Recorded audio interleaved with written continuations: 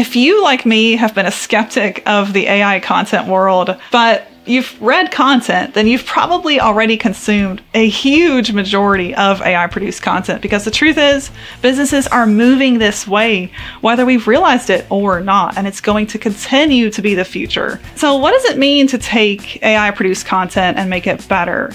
So I've come up with a term for that, AIO. We're really adapting it widely in our clients and what we do at Content at Scale.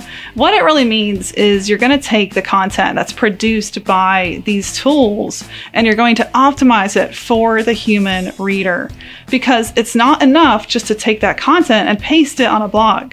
For example, if you're using ChatGPT, there's going to be watermarking that is going to now happen in AI. So OpenAI is releasing this pretty soon, and if somebody copies and pastes ChatGPT content straight onto their blog, Google will know.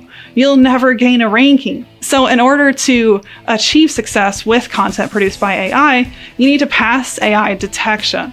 We actually have a free tool for this at Content at Scale, and you can find other tools out there like originality.ai.